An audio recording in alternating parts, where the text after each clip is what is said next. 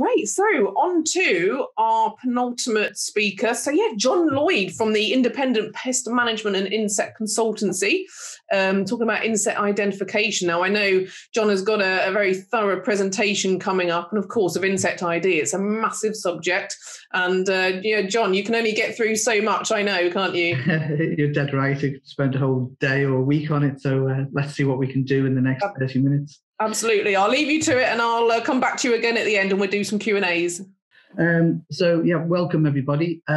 Today we'll be talking about insects. I just wanted to broaden the understanding about insects and the aspects of their identification, just to make things clear across the group. Topics we will be covering: insect structure, the classification of insects, and as part of that, their body structure and organization, larval forms, metamorphosis, insect families, touching on the following, which are there on the screen, from cockroaches to bugs to beetles. I've tried to just focus there on the main pest groups. As you know, there's so many that you can possibly pick. So to understand and identify insects, it's necessary to have a basic awareness of their form, function, and structure.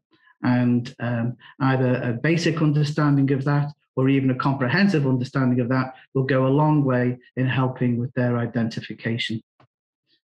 Insects are a large, ubiquitous group of animals, and they belong to Arthropoda. They occur in terrestrial and freshwater communities. They're numerous. There's over 1 million named species in collections, and entomologists estimate there's easily 5 to 10 million species worldwide.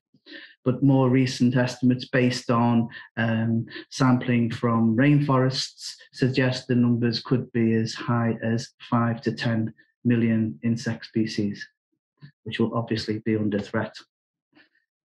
They come from the group Arthropoda, as said, and you have these divisions of body segments. Chelicerates, they have 2 body segments, 6 pairs of appendages, 4 pairs of jointed legs, and a pair of jointed jaws or chelicerae. They also have segmented pedipalps or fangs. Myriapods have many pairs of legs and no wings. And crustacea have 2 body segments, several pairs of legs, 2 pairs of antennae, and they have gills. And then insects have 3 body divisions, as I'm sure you're all aware, with 3 pairs of legs, and they are usually winged. Characteristics of arthropods. These include they have no bony skeleton, but they do have a tough exoskeleton, which consists of chitin and protein. They have distinct head formed from fused body segments, and they have segmented legs. Their molting is controlled by hormones. Insect structure, they have a very tough external exoskeleton. This enables them to survive in a wide variety of circumstances. It reduces water loss, it reduces risk of predation, and it's a very good survival adaptation. In terms of their development, for arthropods, segments along their body length are fused together, and these are, or they can be linked by jointed tissue to form distinct sections called a tagma. In insects, each body section, from an evolutionary point of view, consists of fused segments, and these features define the insect form and are called tagmata. So you can see here how the basic primitive arthropod has many segments, and the insect consists of 3 defined sections, which are comprised of fused tagmata. So the characteristics. They have 3 tagma, head, thorax, and abdomen, and each tagma is composed of a characteristic body segments. So the head has a pair of antennae. The thorax has 6 legs, which are composed of segments, and the abdomen, in the case of insects, has its abdominal legs suppressed. Additional characteristics: there is usually the presence of 1 or 2 pairs of wings. The insects have very specialized mouth parts, and metamorphosis is common. A developed nervous system and digestive system is present, and tracheal respiration is usually carried out by the spiracles. In terms of their evolution and development, they've been around for over 300 million years and evolved from marine crustacea. Insects have undergone a very diverse range of variation and specialization. And 97% of insects are terrestrial, and the remainder are freshwater, exist in freshwater environments. Insect evolution and development. Insects have adapted to a wide range of habitats and ecosystems. And as new categories of plants developed, insects adapted to feed on them.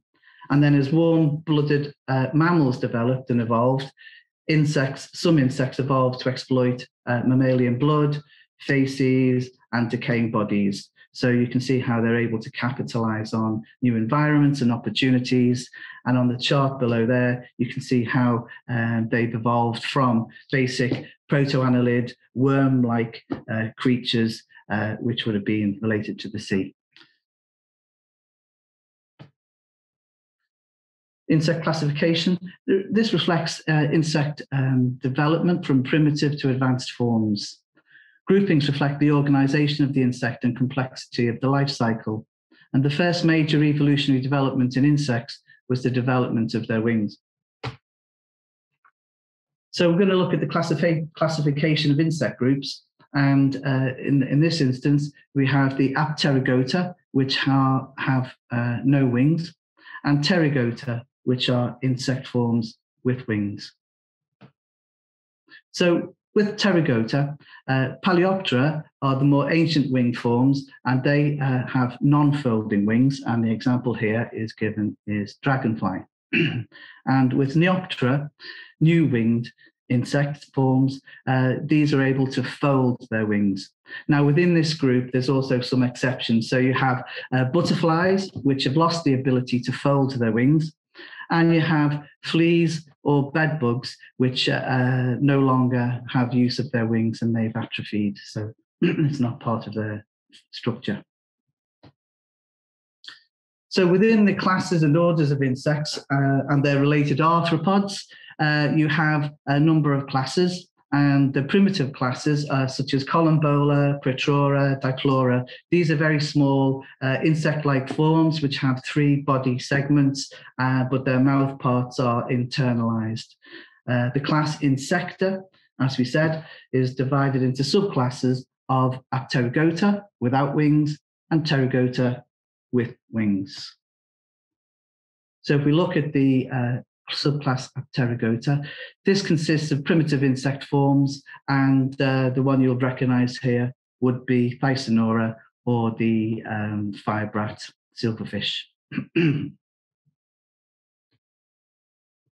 If we move on to Pterygota, which are the winged forms, the Pterygotan group includes most other insects, and it also includes, as I said, the secondary wingless insects.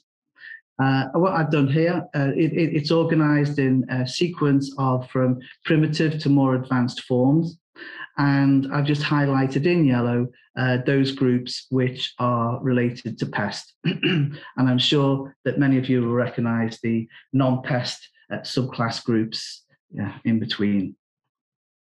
There's no point me reading this through. So if you want to scan it, you can see there what the pest families are. It continues to this one, second half of the table, continuation of Pterygota, the winged group. Hemiptera, that's significant, includes bedbugs. Coleoptera, that's the largest group, which includes relevant pest species. Similarly, Dip has a large number of forms. Siphonaptera, fleas, and then Lepidoptera and Hymenoptera being the more and most advanced classificational group. So to understand identification, you need to have an awareness of the body structure. And in this, I've also included some organization of the insect form. So the typical structure is head, thorax, abdomen, as discussed. On the head, you have a number of appendages, antennae. You have simple eyes or ocelli and compound eye structure. You also have 1 or 2 pairs of wings present, and legs tend to be segmented. And these, as well as the wings, can be significant for identification of particular insect species or group. As a lateral view, you have, again, the division of body sections, head, thorax, and abdomen. The 3 pairs of legs are associated with the middle section or thorax, and along the abdomen, and also some on the thorax, you have these lateral holes or spiracles, which allow the respiration. And towards the end, you also have cerci and reproductive organs present, which also can help with identification. So don't worry about this, it's just a quick view of the overall plan. Insects have got a developed circulatory system, you can see highlighted in red. They have an established and developed digestive system and an efficient respiratory system too. They also have a nervous system which is effective, efficient, and predates our own, and it works in a similar way. So in terms of respiration, they have a simple system. Spiracles allow the direct flow of air through the sides of the insect to the muscles.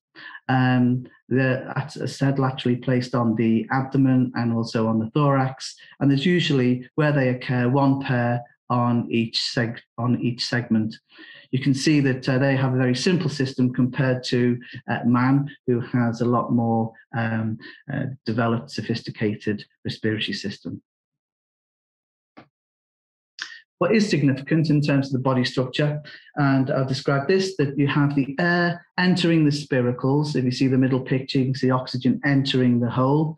It passes through the tubular system or trachea, and then it passes into finer tracheoles, which are then, if you see in the right-hand picture, connect directly with the muscles. Now, if you remember the picture before about the exoskeleton, showing how resistant they are to their environment, in this instance, spiracles provide a weakness. And so, for example, when they've been treated with insecticide, this is the quickest and most direct route for neurotoxin to be taken in through the exoskeleton, directly through to the muscles, and to result in effective and fast treatments. Also, similarly, if you're using diatomaceous earth and it's drawn into the sides of the spiracles, it will rapidly dry out the tracheal tubes and result in rapid death.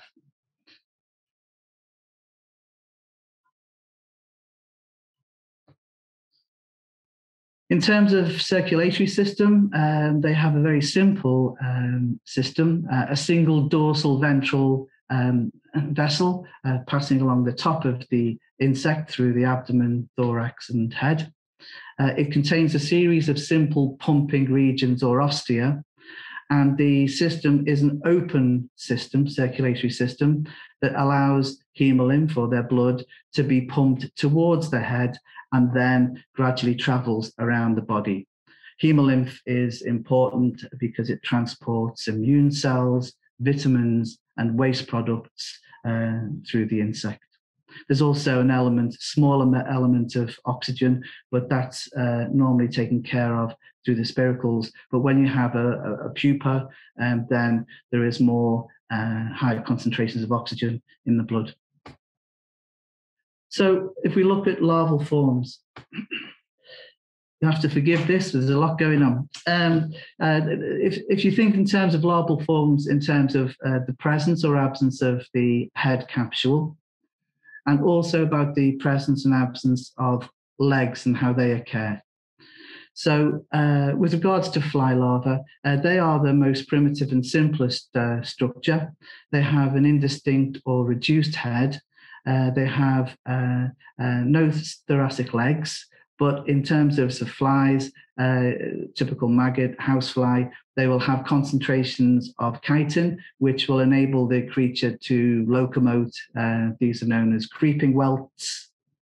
And in the case of primitive maggot larval forms, these larvae desiccate easily, and therefore they have managed to specialize and to develop in moist environments such as water, wood, decaying organic matter, or even within body tissue to reduce the risk of desiccation. Another variation of form, moth larvae. The larvae are clearly segmented. They have thoracic legs and fleshy prolegs. And at the rear of the structure, they have rear claspers at the end of the abdomen. They have a well-developed head. They are highly motile, and they are efficient in establishing and colonizing new areas. They're not as restricted as, say, fly maggots or fly larvae in their environment. Then a more advanced form of the moth larva are the beetle larvae, which can occur in a number of forms. You either have the C-shaped larva without segmented thoracic legs, also known as scarabiform, and also the more caterpillar-like in structure, campodiform larvae, which come in a variety of forms. They have greater level of mobility or motility. They can move from one resource area to another area for food, or they can be predatory as well. So that's an important development and life supporting surviving strategy.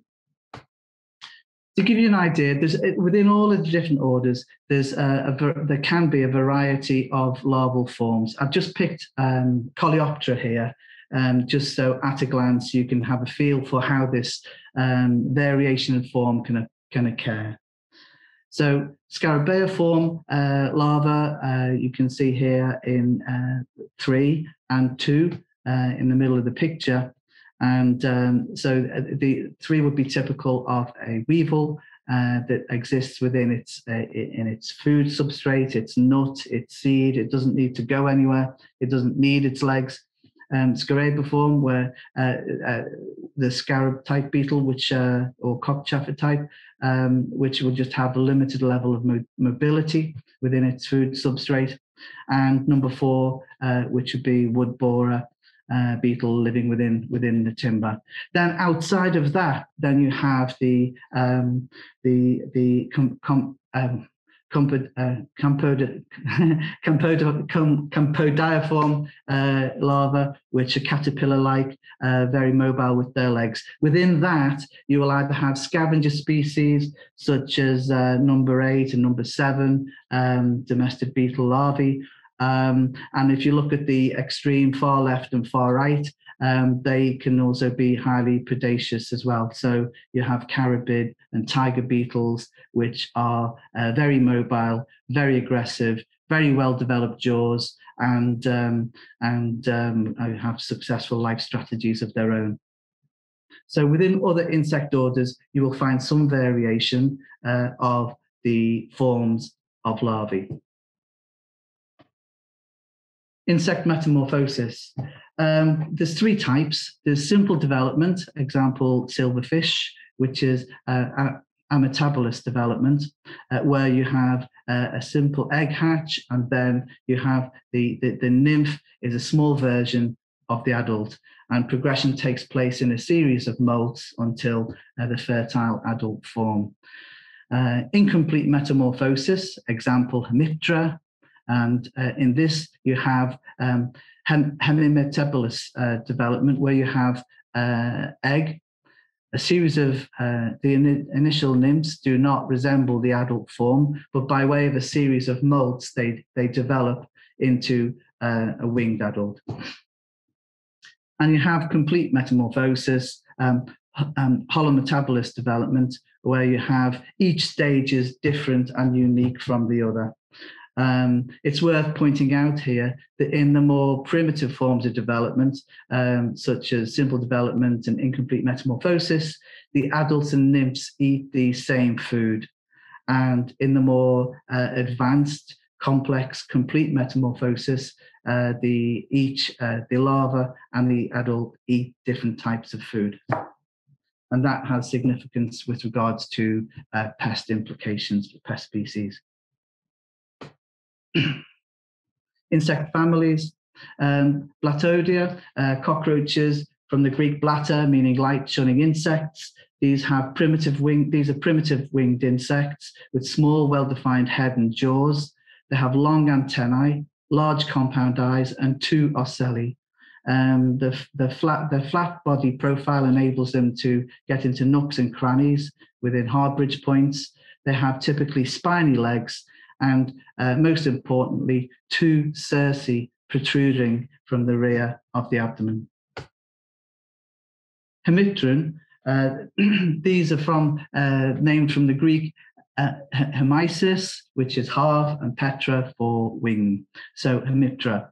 2 front wings. The hemelytra are thickened towards the base. That's towards the head end, and they have membranous wings towards the tip, which overlap towards the tip. If you see the picture to the right. They also have hind wings, which are membranous. There's characteristically a triangular plate or scutellum between the base of the wings on the body of these insects.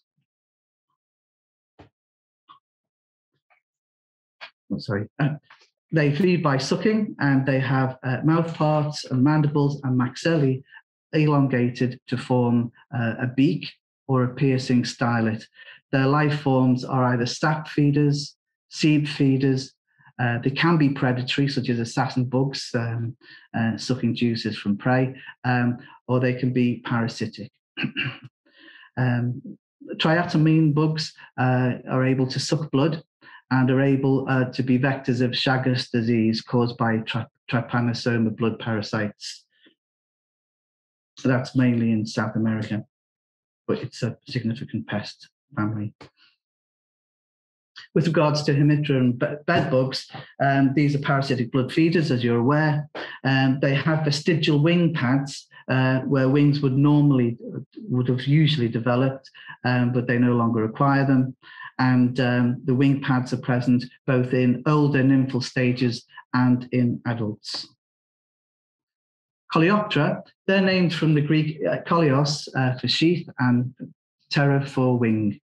They're the largest group of insects with over 350,000 species named worldwide. They have 2 pairs of wings, membranous hind wings, and they have front pair of hardened wing cases called elytra. These are very important in the identification of beetles, and they can have surface features such as lines known as striations.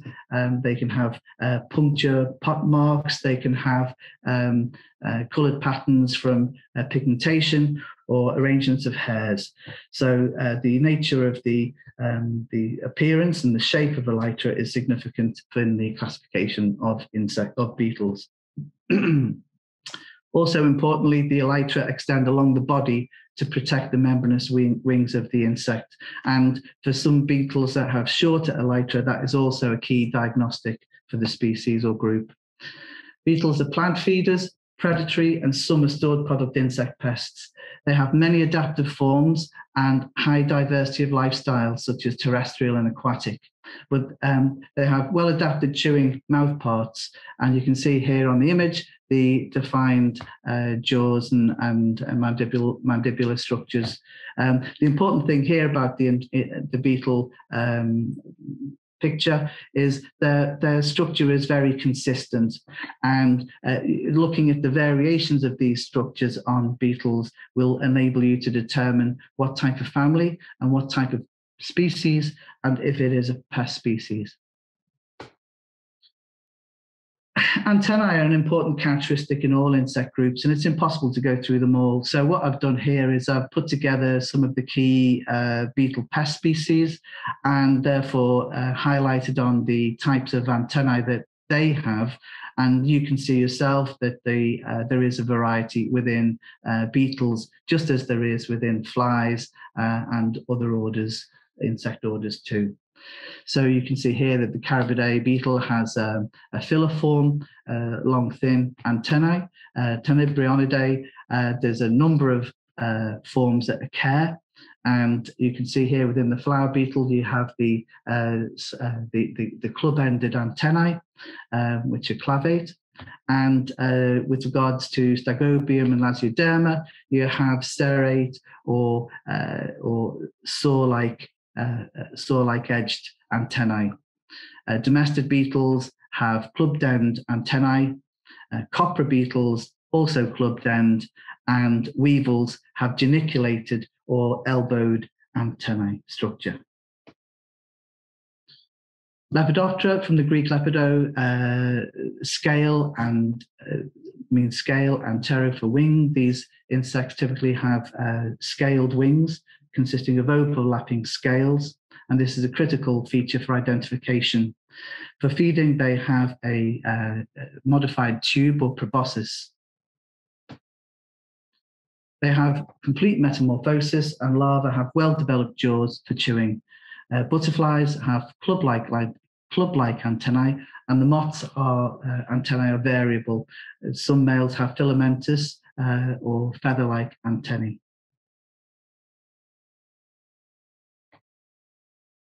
The structure of moth wings, I won't go into too much detail, but just so you can get your eye into thinking, the wing structures on the moths are important for identification, especially for pest species and non-pest species. The picture to the left, your eye will just easily fall on some discal spots on the wing. These are key features and consistent features in moths which can aid identification: orbicular stigma, reniform stigma. And the occurrence of or absence of transverse lines is also an important characteristic. So if we look here, you have transverse lines and markings in relation to stored product moths. There's many other features you can use as well, legs and genitalia, just focusing on these easy to determine features. These transverse lines are known as anti-median fasciae, median fasciae, and post-median fasciae, and terminal fasciae. And if you have a look at these, the Ephestia moths here, you can see, and the Indian meal moth, you can see that there is a certain consistency in the presence or absence of transverse lines. And this is, once you get your eye in, you're able, even on some badly damaged samples that have lost their scales, able to determine some markings. It's interesting that Ephestia cortella can be particularly drab, and if it's too difficult to determine, then maybe closer analysis or genitalia analysis might be required. Flies, these are named from the Latin die for two and ptero for wing. There's one pair of membranous wings present. Hind wings are reduced to club-shaped halters, and these act as balancers to help with flight. The second largest group of insects after beetles, and there are many diverse forms. The group includes flies, gnats, midges, and mosquitoes, so there's a wide spectrum of forms involved. They cover a wide range of environmental niches, including both terrestrial and aquatic, and feeding methods also vary from scavengers, houseflies, blood feeders, mosquitoes, plant gall feeders, gall midges, and predators such as robber flies. Feeding mouthparts are suctorial and frequently adapted for piercing. You have sponging for houseflies and blowflies, cutting and lapping for tabanids and horseflies, and piercing and sucking for mosquitoes. Wings have venation, and it's an important diagnostic for flies that we can't go into now. House flies, lesser house flies, tabanids, and Califoridae or blowflies are higher order flies known as calypteric flies. They are strong flyers, and they have strongly developed calypter along the base of the wing. The calypter is an important diagnostic in flies, and its function is aerodynamic to improve flight.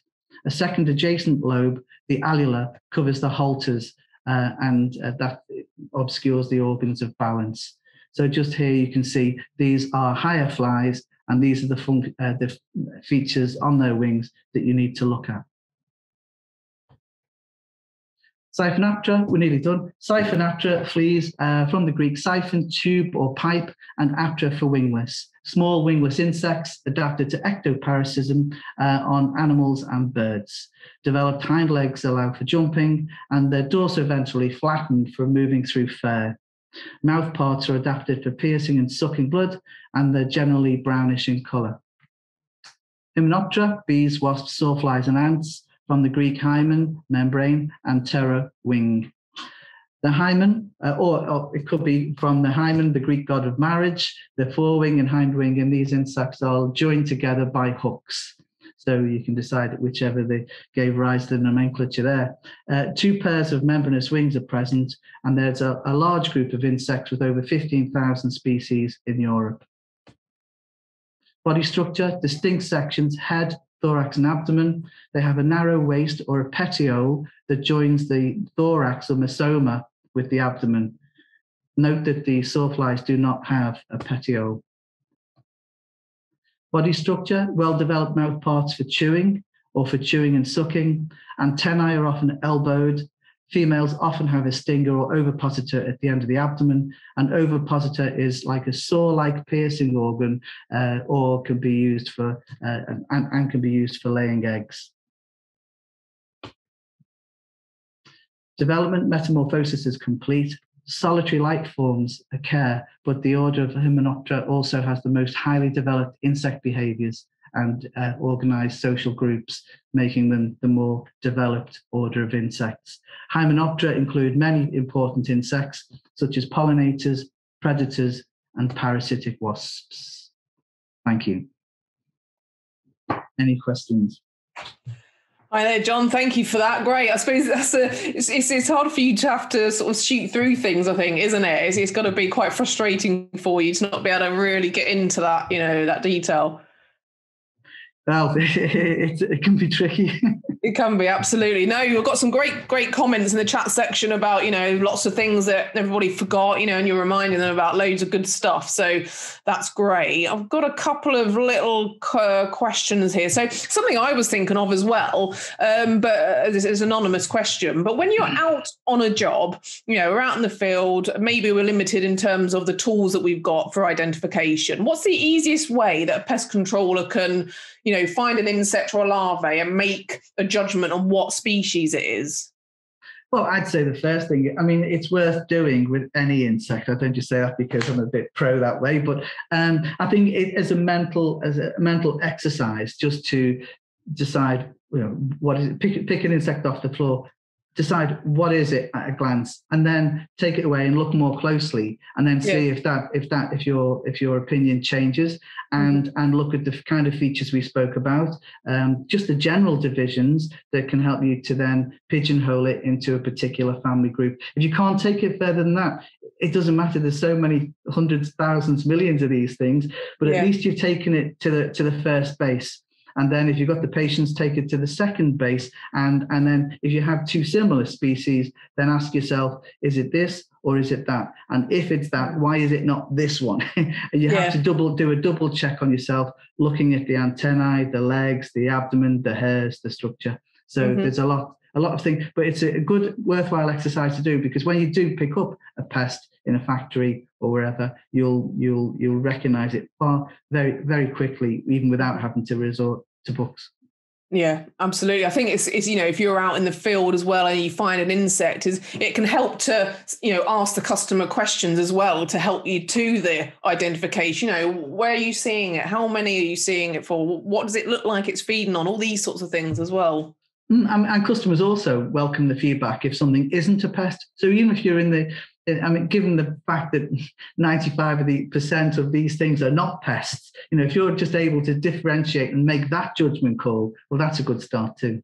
Yeah, no, absolutely. Yeah, it's really good to get a sample of it and have a deeper look, because by doing these things, seeing it, identifying it, you then got that experience to be able to go back on, rather than, just maybe reading about it. We're very practical people, aren't we, us for pest controllers? So we learn by doing and seeing and taking.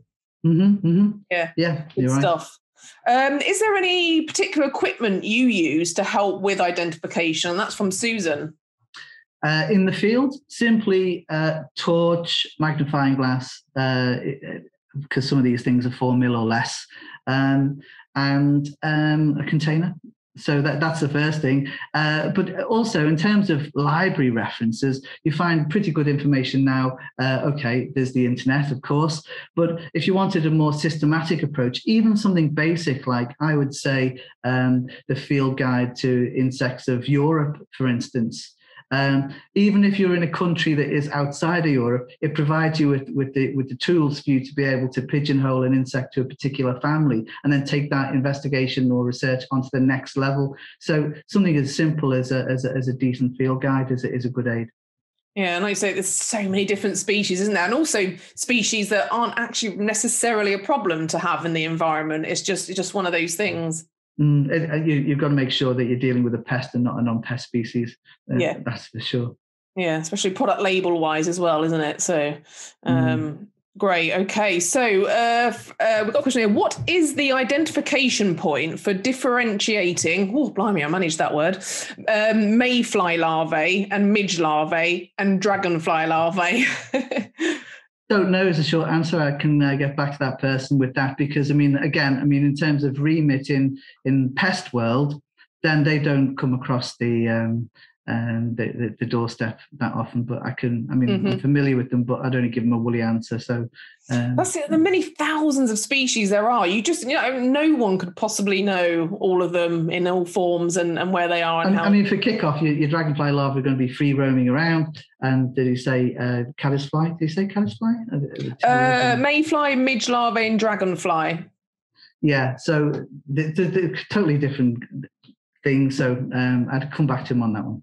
Yeah, no, fantastic. It's nice to get a challenging question, though, isn't it? Because it makes you go, oh, I'm going to go and have a look at that. I think it's good. So, yeah, lots of comments about, very informative, great for, updating us with it. They're asking about whether it's available to download afterwards. So, yeah, absolutely. We're going to put these presentations up online so you can do that. But I think that is all the questions that we've got for you. I've got it's mixed up here, but yeah, that looks like that's all of them, John. So thank you so much. And you've done that very well. You got through all of that content, particularly well, and everyone's very appreciative. Thank you. No, great. Thank you. And thank you all. Take care, John. Thank you. Cheers. Bye-bye.